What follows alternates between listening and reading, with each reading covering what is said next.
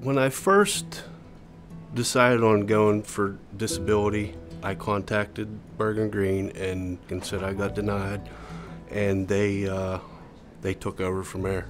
So I just had to wait to the day that we had the hearing, and we had the hearing, and it went great. I mean, I guess you could say I got what I wanted. Yeah, I mean, I don't want to be disabled, but they did everything in their power to help me, and I got disability. Working with them was excellent. I mean, it was helpful. Any questions I ever had, if I called, they always answered my questions that day, and there was never any me waiting around for somebody to get back to me. It was always bam, it was answered.